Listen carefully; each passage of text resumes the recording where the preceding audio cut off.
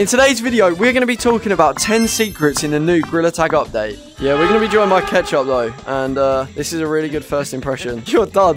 You are so done for. I'm not going to make it. If you do enjoy this video, make sure to like and subscribe and go and check out Ketchup. Because he's fat and he's ugly and he's poor. No.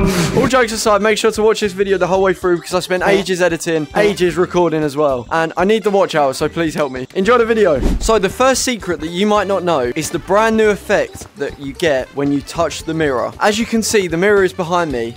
And this is what happens. When I high-five the mirror, you get this effect.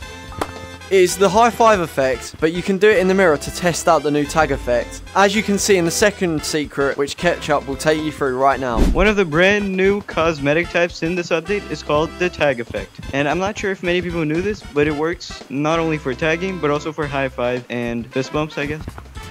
That's the bat one, and this is the candy corn. So the third secret that you might not know is the brand new pack that just came out. So this pack is called Headless Nightmare. And in this bundle, you get a brand new cosmetic and also 10,000 shiny rocks. And this is what it looks like in game. And I look ugly as You get a dark horse rather than the princess one. It looks quite cool though. This pack is really cool.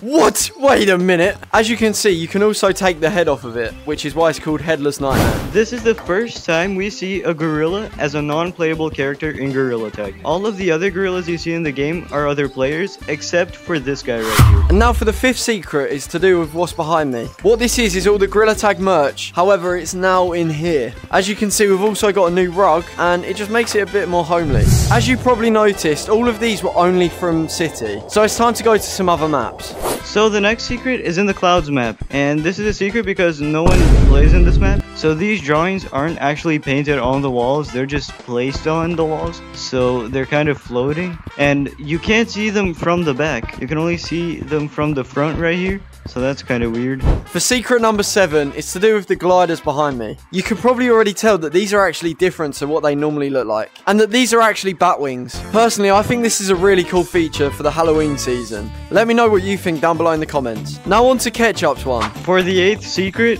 we have right here this skeleton and the little pool thing. But if you look through the crystal wall that's like right there, you can see another skeleton that's like somewhere over like right here.